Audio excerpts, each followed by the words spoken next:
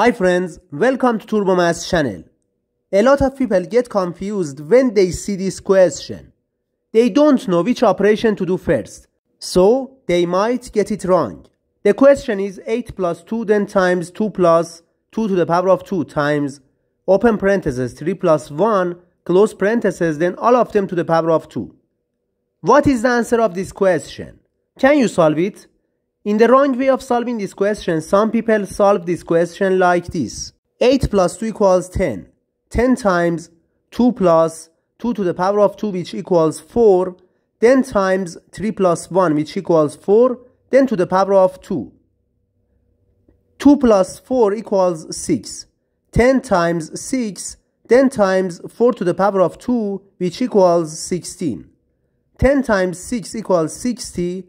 And 60 times 16 equals 960.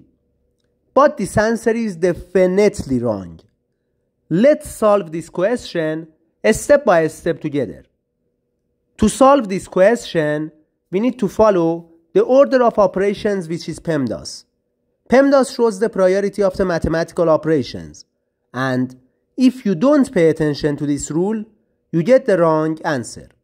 P stands for parentheses, E stands for exponent, M stands for multiplication, D stands for division, A stands for addition, and S stands for subtraction. Multiplication and division have the same level of priority, also addition and subtraction have the same level of priority. And when we have both in an expression, we start from the left and simplify. In this question, we have addition, multiplication, parentheses, and exponent. First, we simplify the parentheses. Inside these parentheses, we have another parentheses. We have 8 plus 2, then times 2 plus 2 to the power of 2, then times 3 plus 1, which equals 4, then to the power of 2. Okay guys, again we simplify the parentheses. Inside the parentheses, we have addition, multiplication, and exponent. First, we simplify the exponent. 8 plus 2, then times open parentheses 2 plus 2 to the power of 2 which equals 4, then times 4 to the power of 2 which equals 16. Again, we simplify the parentheses. Inside the parentheses, we have addition and multiplication. First, we do this multiplication, because the multiplication has higher priority than addition. 4 times 16 equals 64.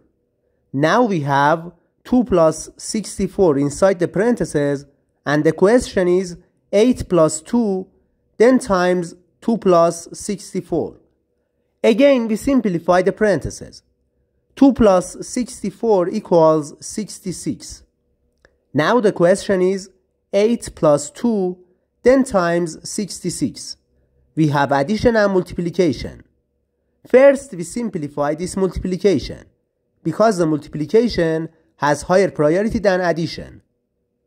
2 times 66 equals 132. Now the question is 8 plus 132.